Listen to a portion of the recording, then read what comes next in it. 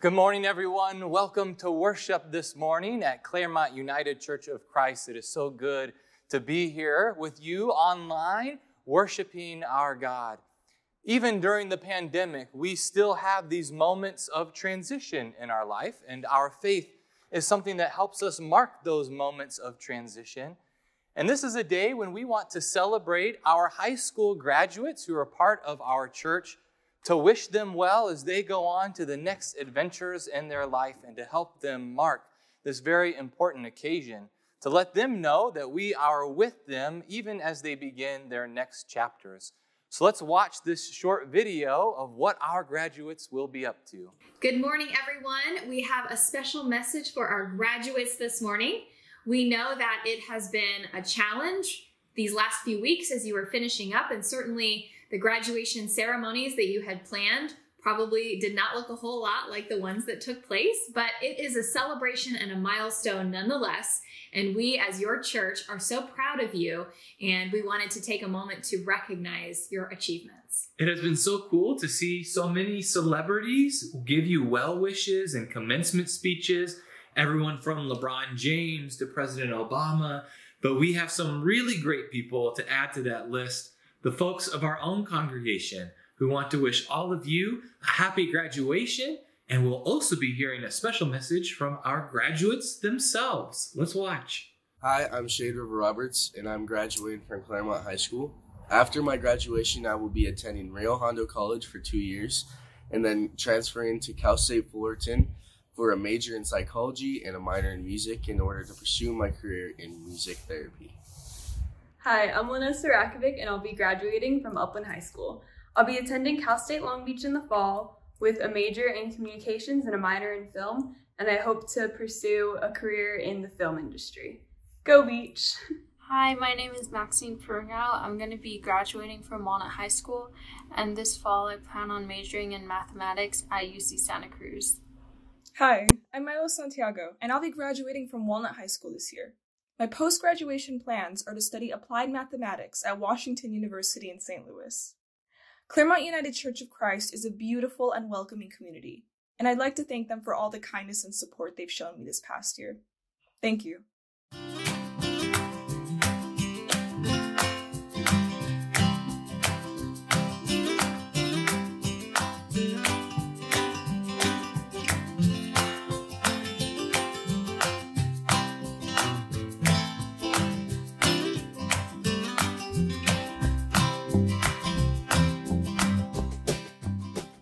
Hey 2020 graduates, congratulations on this excellent achievement. You should feel very proud of yourself.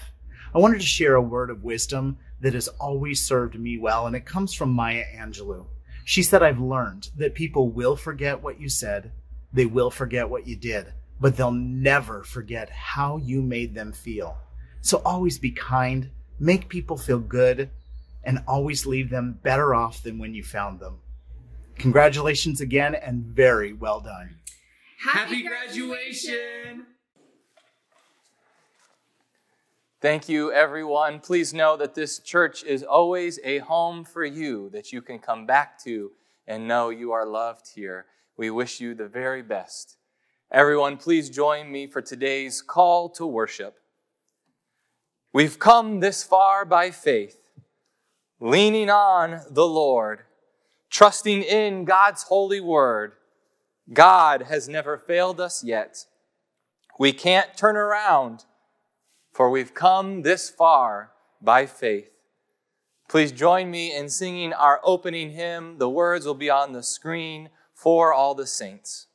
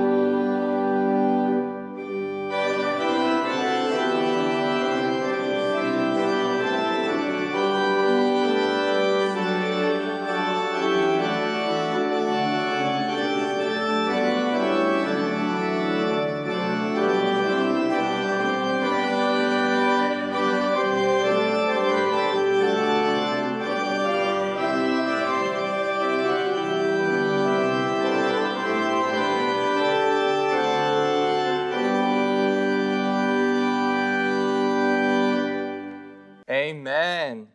Saints, I invite you to join me in today's prayer of confession as we bring ourselves before God. Please pray with me. Eternal God, we are trying to live as your disciples, and yet we still find that our fears run deep and we cannot overcome them by ourselves. We worry so much and talk ourselves out of facing challenges and stepping outside of our familiar habits. Remind us once again that to deepen our faith, we must learn to fully trust you. Teach us to lean into your promises and strengthen our connection with you and with one another. Amen. Jesus asked, "Can any of you, by worrying, add a single hour to your span of life? Consider the lilies of the field, how they grow. They neither toil nor spin, yet I tell you, even Solomon in all his glory was not clothed like one of these. Let us cast our worries aside and place our trust in our God, who has never abandoned us." Amen. I invite you to proclaim together our covenant of faith. In response to God's creating, redeeming, and sustaining love, we unite for the worship of God and the service of all. We seek to know the will of God and to walk in God's ways made known in Jesus Christ, to love one another, to proclaim the gospel to all the world, to work and pray for peace and justice, and to live in harmony with all creation. We trust the presence of the Holy Spirit in trial and rejoicing, and the promise of eternal life, both now and forevermore. Amen. Friends, as we share the peace of Christ today, we are beginning a new sermon series entitled Saints We Should Know. And in the Protestant church, we talk about how we are all saints, that we are one great big cloud of witnesses. So as you pass the please share someone in your life who has already passed, who you think of as such a pivotal figure, a saint in your life, who has helped guide you and lead you. And may the peace of Christ be with you.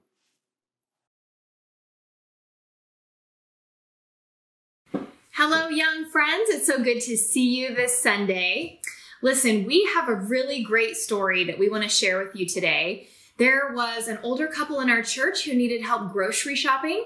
You've probably heard that older people or people that are at risk are not supposed to leave their homes right now to stay safe. And so we have some wonderful volunteers in our congregation who are doing grocery shopping for them.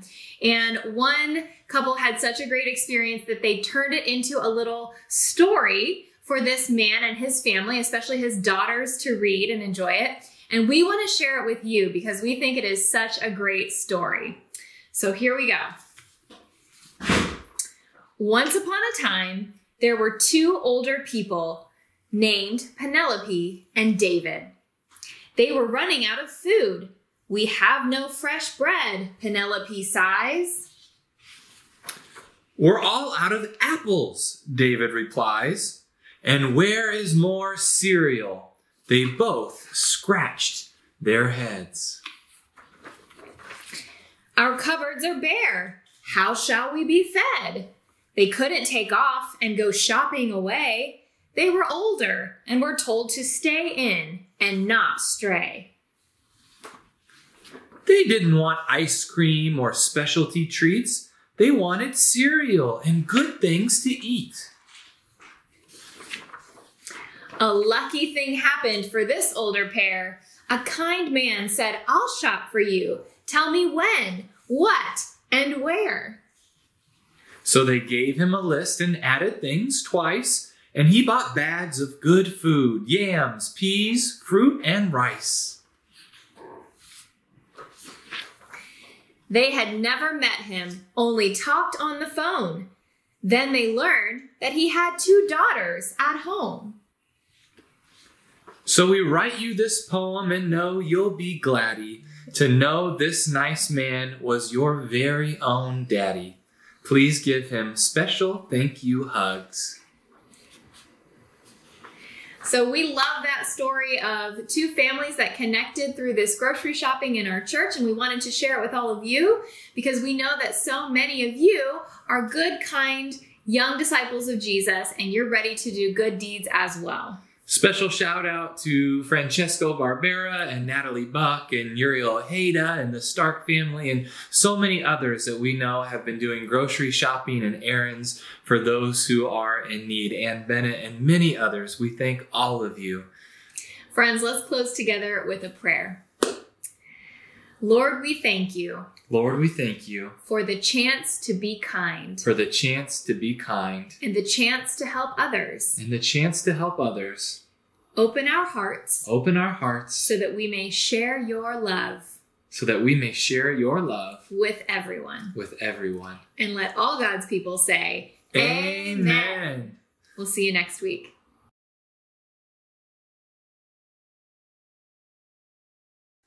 We want to thank you before we take today's offering online for just such a successful stewardship season which ended last week. We had over 53 new pledging households that had not pledged the year before. That is an incredible amount of growth in this church. And I think it just shows how many people in our community are becoming part of our wider mission. And so we give thanks for each and every one of you that joined us during stewardship season as we turn our eyes to the future of what God is doing. You can now give online if you would like. Instructions are in the status of this Facebook post, and we're posting it on the screen so that you can do it either by mail or through our website. We thank you for your generosity.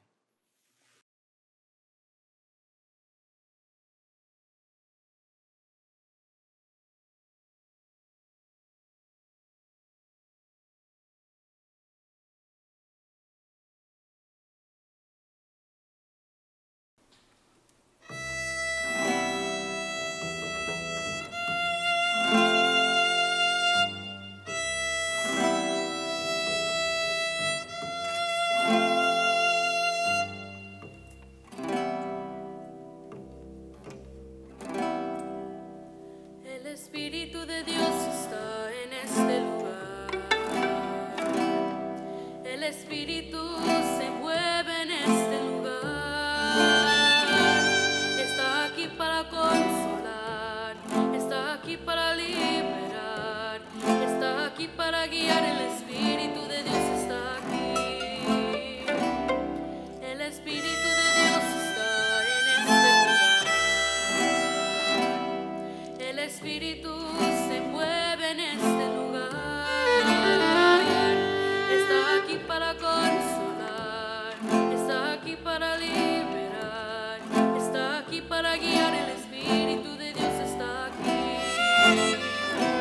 Muévete en mí, muévete en mí, muévete en mí, muévete en mí.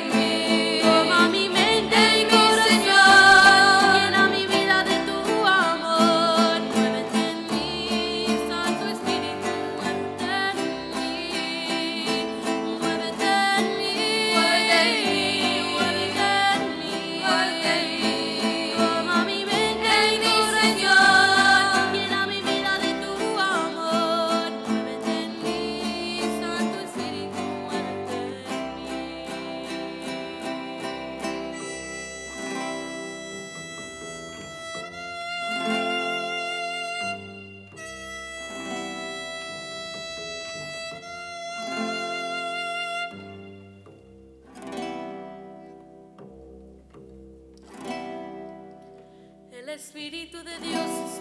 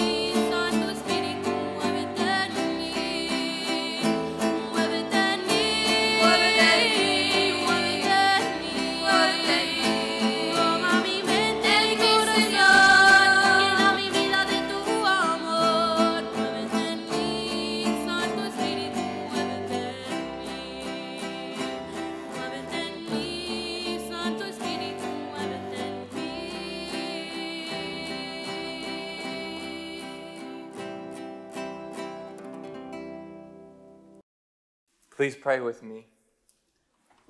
We make our offering today with gratitude for the past and hope for the future. Amen. Our scripture today comes from the book of Colossians, chapter 3, verses 12 to 17. As God's chosen ones, holy and beloved, clothe yourselves with compassion, kindness, humility, meekness, and patience. Bear with one another, and if anyone has a complaint against another, forgive each other, just as the Lord has forgiven you. So you also must forgive. Above all, clothe yourselves with love, which binds everything together in perfect harmony. And let the peace of Christ rule in your hearts, to which indeed you are all called into one body. And be thankful. Let the word of Christ dwell in you richly. Teach and admonish one another in all wisdom. And with gratitude in your hearts, sing psalms, hymns, and spiritual songs to God. And whatever you do, in word or deed, do everything in the name of the Lord Jesus, giving thanks to God the Creator through him. Last Sunday, we toasted the end of our successful stewardship campaign and also the end of our sermon series, Seeing 2020, Envisioning a Faithful Future. And during that series, we explored biblical texts that involved visions and dreams as we together spent time envisioning and dreaming about our future here at Claremont UCC. Today, we are kicking off a new sermon series, Saints We Should Know, because one thing that is providing a lot of comfort and hope to us right now is the reminder that we are surrounded by a great cloud of witnesses who have paved the road of discipleship for us and continue to cheer us on as we navigate our world today. And while other Christian denominations, specifically the Roman Catholic Church, do a great job of celebrating and talking about some of those saints, we could probably use a little boost in our knowledge and understanding of some of these amazing Christians who have done so much for our faith tradition and for the whole world. We are beginning today with a saint who makes a perfect bridge between our last sermon series, which was about dreams and visions, to our new sermon series, which is about saints, because this saint is quite famous for her lifelong visions. And I believe that her life is a living, beautiful example of how today's scripture passage from the Apostle Paul looks when it is fully lived out. Her name is Hildegard of Bingen. She was born in the year 1098 in Bingen, Germany, and she was the 10th daughter of a noble family. In that time and place, families would often make sure that they had enough children to inherit their property and manage their assets, and then they would pledge their extra children to the church, especially if they had a lot of children. In Hildegard's case, being the 10th child, she was basically considered a tithe to the church. And because we just finished stewardship season, you all know that a tithe is the Christian practice of giving 1/10 of all your belongings to God. So if any of you feel like you might have a few extra children in your household that you could spare, you could always consider this as an option.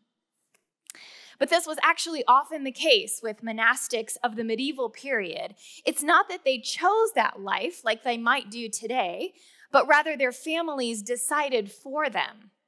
Now that might seem a bit oppressive to us modern Americans who for the most part were given permission by our parents to chase whatever dreams we had and whatever professions we wanted to enter. But for Hildegard, this would have been considered a very important job to spend her entire life praying for her family and her community. And she took it very seriously. So she went into the monastic life around age 8. Now, it should also be mentioned that she had already been having these visions. She says later that they happened around age 3. And already by age 5, she understood that these were visions from God, but she also understood that a lot of people would not believe her if she talked about these. So she kept them to herself for years and years. It actually wasn't until Hildegard was 42 years old that she experienced what she calls a midlife awakening. Now, I love that term because it's so much more celebratory and positive than the shameful term midlife crisis. A midlife awakening is full of possibility for the future. So if you're in your 40s and 50s and beyond, and you're trying to justify to your spouse why you want to, I don't know, shave your head or switch careers or start training for your first marathon, you could maybe use Hildegard's term to warm them up to that idea. It's a midlife awakening. For Hildegard, the midlife awakening was the vision of God telling her to write down everything she was experiencing and hearing during these visions. Now, at first, she resisted, again, thinking that people would not believe her, they might be suspicious of her and think that she was having visions from the devil or something nefarious. So she stopped, she wouldn't do it. But as she resisted, she began to feel ill. And she actually became bedridden at one point because she was in extreme pain. Only then did she decide she had to do what this voice of God was telling her to do and start talking about these visions. And so first she had to get permission from the head abbess, who then inquired up the chain of power all the way to the Pope, and she was granted papal permission to write about her visions. And once Hildegard finally did this, her illness subsided. Now, Hildegard's visions were full of colors. They were vivid and expressive. They were full of wisdom and reflections on God's relationship to humanity and creation, who and what God is like, the purpose and the role of the church, and even how nature and plants can heal us. These were recorded into a series of books which became well circulated and well read, and many parts have survived today, the most famous being the Scivias, which means know the ways of the Lord. And Hildegard would experience these visions in the middle of the day while she was awake, so she wasn't asleep and dreaming. And every time she would delay writing down what she had seen and heard during these visions, she would fall ill again. And every time she would finally write them down, her illnesses would subside. Now, some people today would maybe try and diagnose her with migraines, which sometimes cause hallucinations and swirling lights and vivid colors. But in her writings, Hildegard is very clear that she only felt ill when she did not appropriately share her visions with the world. Now, medieval artists, perhaps some of them were fellow monastics, began to try and create visual images that illustrate what Hildegard is describing and what she's seeing and experiencing in these visions. So I'm going to show you some images that are going to come up on your screen of some of these illustrations that people have done over the centuries to try and create what it is that she talked about seeing. And you can see how beautiful they are. They're almost like mandalas with swirling, bright, colorful images. This midlife awakening is also when Hildegard began composing. She is the earliest female composer we have in the Western canon, and her music is hauntingly beautiful. It's theologically rich. Her collection, Ordo Virtutum, contains no less than 69 musical compositions, each with its own original poetic text, making it one of the largest repertoires among medieval composers. And around this same time, Hildegard began writing practical guides about nature and healing. Her first guide was originally called The Book of Subtleties of the Diverse Nature of Creatures. That's quite a mouthful, but it was simply a guide to using and understanding herbs and plants as medicine, even how to use stones to heal your spirits based on their inner crystal composition and the structure of their atoms. So if you thought crystal healing and herbal remedies were new age, hippy-dippy ideas, you're wrong. Hildegard was writing about them prolifically in the Middle Ages.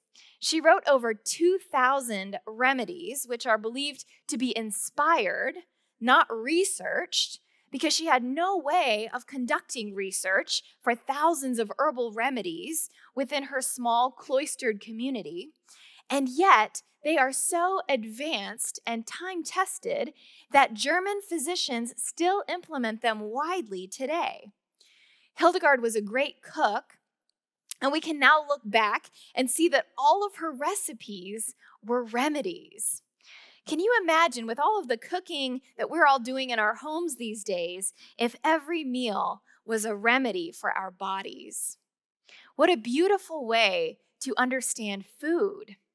You can go online and search for Hildegard recipes. There are instructions on how to plant a Hildegarden, which is a garden full of herbs and edible plants. And I promise you, you will be inspired. She also wrote a lot about the greening process of nature and how we must all be a part of this greening process, connecting us to planet Earth. She believed that the care of the earth was part of our responsibility as followers of Christ. And she wrote, if we fall in love with creation deeper and deeper, we will respond to its endangerment with passion.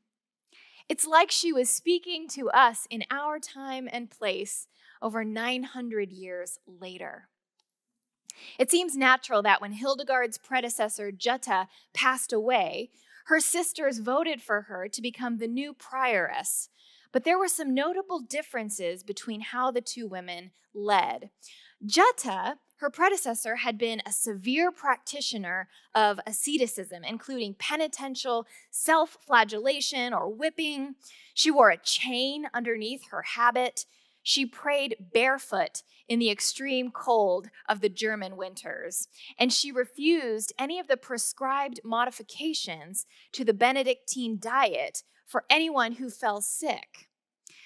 Hildegard, on the other hand, was known to be much more relaxed about the Benedictine order. She considered the human body to be a temple for the divine, something to treat with reverence and respect, and not to be beaten or tortured. In contrast to the teachings of Jutta and St. Augustine and others at the time who were emphasizing human depravity and original sin, Hildegard affirmed humankind's inherent goodness. She wrote, every creature is a glittering, glistening mirror of divinity. This is not to say that Hildegard ignored evil or suffering, but she believed that the spark of God within each of us is always greater than the temptation to do wrong. She once wrote, even in a world that's being shipwrecked, remain brave and strong. Again, those words speak directly to us in our time and place. As her works began to circulate, she was invited to travel and speak and preach to crowds in Germany and Switzerland and France.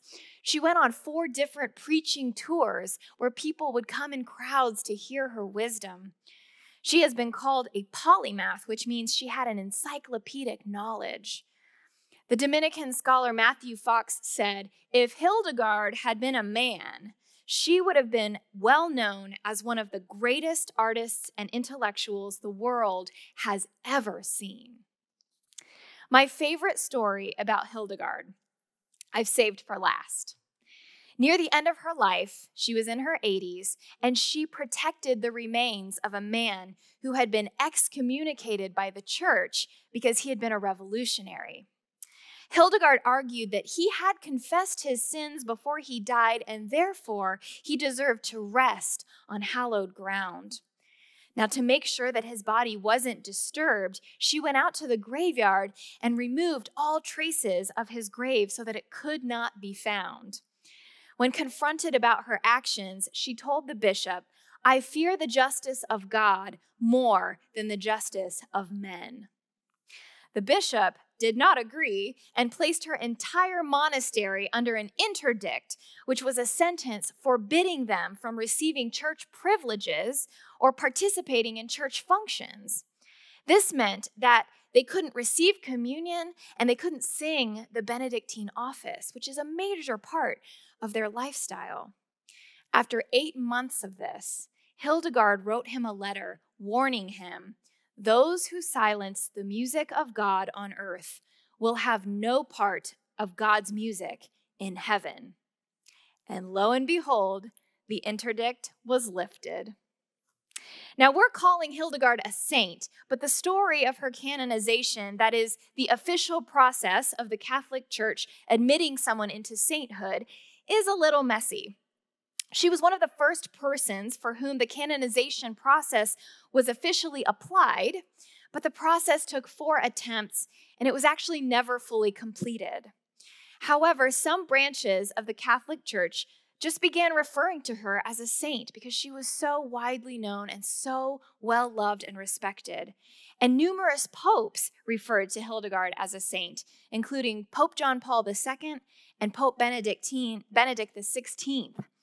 Now, perhaps even more significant, in 2012, Pope Benedict XVI did give her what's called the equivalent canonization, meaning she was officially adopted as a saint, despite not having completed that official process.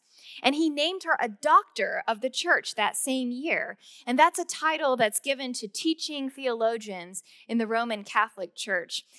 This title makes her notably the 4th woman among 36 saints who have that title. I share the life and stories of Saint Hildegard with you today to remind you of the truths and wisdom that she offers as her legacy over 900 years after she lived. In summary, here they are. It is never too late to have an awakening in life. Trust the still small voice of God when it speaks to you and invites you into a life of creativity, wonder, and healing. Being made in the image of God means we too are creators. If you have a song inside you, sing it. If you have a vision, share it. Keeping it inside will not feel as good as letting it out into the world. Use food to heal your body. Pay attention to the healing powers of the natural world. Practice holistic health. Be kind to your body, for it is a vessel for the divine. Never be afraid to speak truth to power and to defend the innocent outcasts against unjust practices. You may not be fully recognized or appreciated or rewarded for your work and influence in your lifetime, but that doesn't mean that you haven't made an impact on the world. My final Hildegard lesson for you today is this. During this time of chaos, confusion, and change, we might be tempted to think that our global society is in a holding pattern, that we are going dormant for the year, that 2020 has been the biggest letdown of the century. So I want to remind you that in the same way, we often think of the Middle Ages as the Dark Ages, a period that began with the fall of Rome in 476 and lasted about 1,000 years, a time when sickness was prevalent, societies were in shambles, invasions and mass migrations and restructuring of class systems were happening, and nothing good was taking place in the world.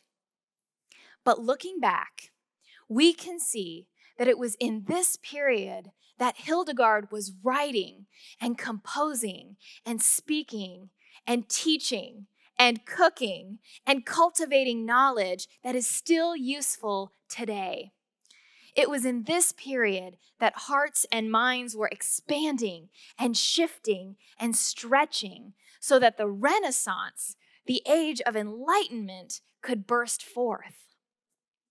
I'll be watching the live stream with you on Sunday morning. So as we move into our closing hymn together, I would love to see in the comments what fact or story or lesson from the life of Hildegard is speaking to you most today. What do you find most inspiring about her? And how will you implement the wisdom of her life into your own? My prayer for us today is that we will all be inspired by Hildegard, a woman who was devoted to God, in love with the planet, passionate about justice, and kind to herself and others. Amen. Join in singing, "I Love to Tell the Story."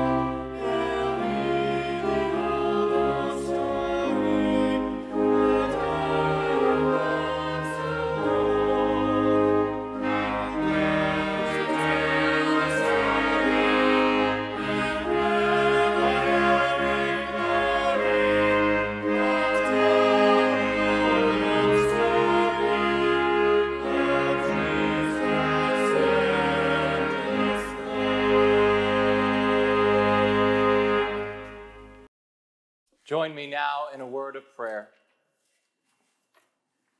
God of light and life, we continue to live through this period of deep disruption, chaos, and anxiety. The things and people we hold most dear have been separated from us, and the normal order of life has been turned upside down. We have been seeking you in the midst of the shadows and fumbling for you in the dark. We remind ourselves today that you are not found in the wind or the earthquake or the fire. You, the creator of the universe, are present in a still small voice. And yet that still small voice continues to speak to us like a steady, soothing voice that encourages us not to lose hope, that we can work together to weather this storm. And so, God of silence and stillness, we trust that you are with us in this time of noise and chaos. We continue to pray for an end to this pandemic. Whisper your words of comfort, inspiration, and hope to all who need them in these days of fear. Draw close to those who are sick and all those who risk illness, caring for them, protecting and uplifting them.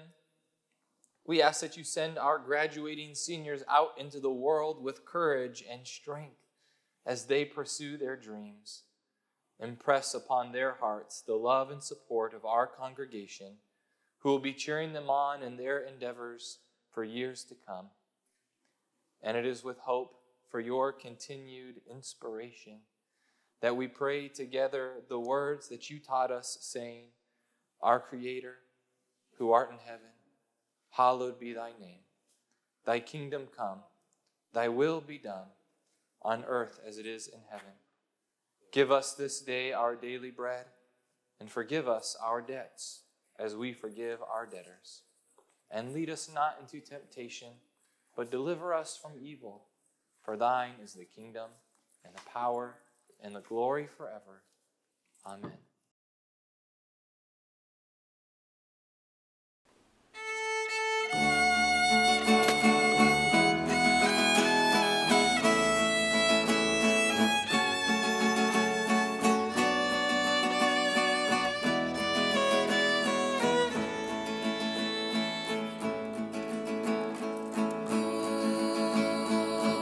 Has venido a la orilla, no has buscado ni a sabios ni a ricos, tan solo quieres que yo te siga, Señor, y has mirado los ojos sonriendo y has dicho mi nombre y en la arena he dejado mi barca junto a ti buscaré otro mar. Tú sabes bien lo que tengo en mi barca, no hay oro ni plata, tan solo redes de mi trabajo. Señor, me has mirado los ojos sonriendo, has dicho mi nombre y en la arena he dejado mi barca junto a ti buscaré otro mar. Tú, pescador de otros mares, ansia eterna de almas que esperan, amigo bueno, que si me llamas, Señor, y has mirado los ojos sonriendo y has dicho mi nombre y en la arena he dejado mi barca junto a ti buscaré otro mar. Junto a ti buscaré otro mar. Friends, may you go out into the world in the safety of your own home, that is, and remember the life and lessons of Hildegard, who spent a time that many of us think as the Dark Ages, as a time when she was cultivating richness and sharing her visions of her inner life with God, with the world, and cultivating that which will eventually go out and change the world. May it be so for all of us as well. Go in peace in the name of our Creator, Redeemer, and Sustainer. Amen.